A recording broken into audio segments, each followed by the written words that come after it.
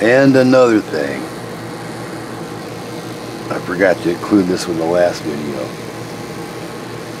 Either they don't put videos up or they do. Or there's a picture. Well, let me show you something.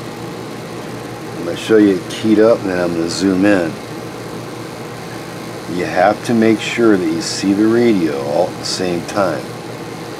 Never go by a picture. I show pictures, but the reference level is the correct reference levels, etc. If somebody shows you a scope, okay, and it's modulating, see how that is? So it over-modulates. Well, that's close to 100% on the negative peaks, as you can see. I mean, you zoom in now, you see everything that's going on. Same radio. Yep, you guys are narking on each other. There's my little button here. The natives are restless, it seems like. Okay, see that?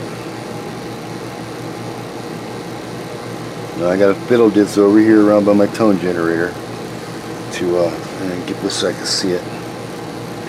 No changes are made except for me unmodulating it. Let's get it wound in there nice and tight. Actually, I can see this better in the camera. Get this all adjusted.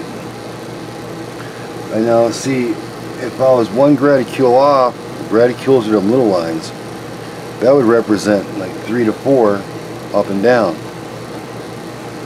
So we're at a 100 watt carrier, we're going to modulate this. Now look how drastically under-modulated it is. See it? I'm going to zoom back out. Now I'm going to fake it here.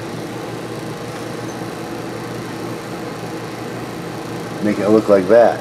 Or make it look like that.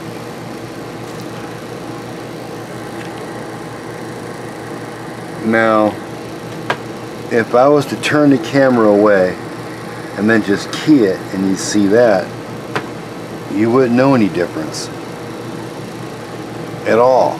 Okay? So people are very misleading out there. Very, very, very misleading.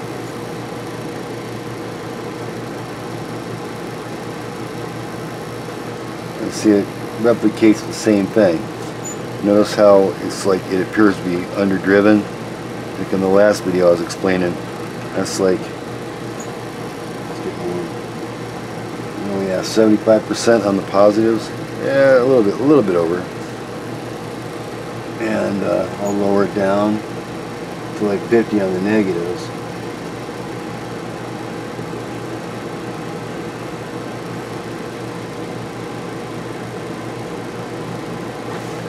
Let's take a look at the camera. I'll see how it's not quite reaching 50 on the positives. So the moral to the story is you got to see everything at the same time. Yes, there are a lot of haters and wannabes out there. When I see the bullshit, I'm going to show you guys how to spot it. Alright, you got it? So if I was just to say,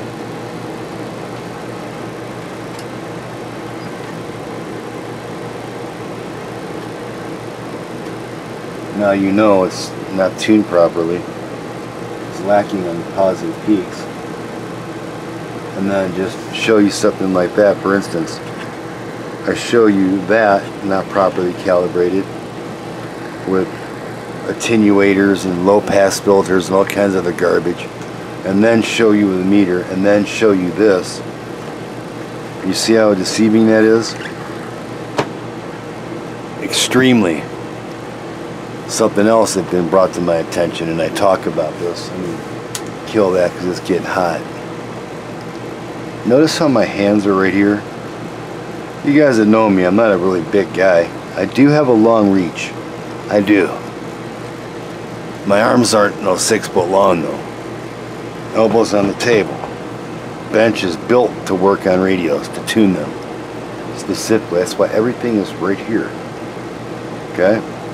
If you notice that you gotta look left to see their scope, it's over there, not in the camera, or you gotta look up over there, or you look the other direction to see it, it all has to be, if they're serious, and it's not up against the wall 6 foot away or 4 foot away.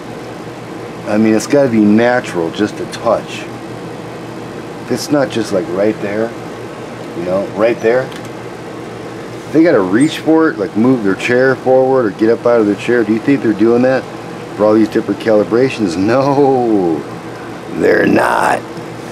They're pulling that leg. Learn anything? Stay tuned in. You know who it is. Click, click.